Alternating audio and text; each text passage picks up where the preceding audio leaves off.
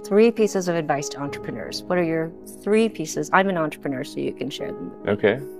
How would you advise me? Well, first of all, I really need to give some thought to how can I provide advice that would be most helpful? And I'm not sure I've given enough thought to that to give you the best possible answer. But I think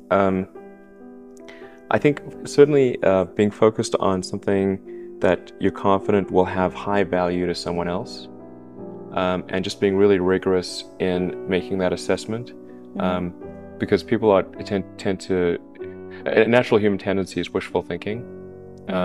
So a challenge for entrepreneurs is to say, well, what's the difference between really believing in your ideals and sticking to them versus pursuing some unrealistic dream that doesn't actually have merit? And that is a really difficult thing to tell you. Can you tell the difference between those two things? Right. You know? So you need to be sort of very rigorous in your self-analysis. I think certainly extremely tenacious, and then just work like hell. I mean, you just have to put in, 80 to 100-hour weeks every week, and That's then a lot of work. all those things improve the odds of success. Okay.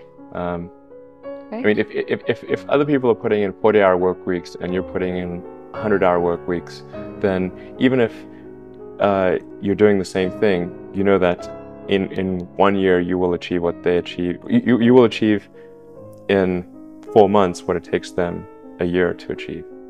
Okay. I like your work ethic. All right. Thanks. Thanks.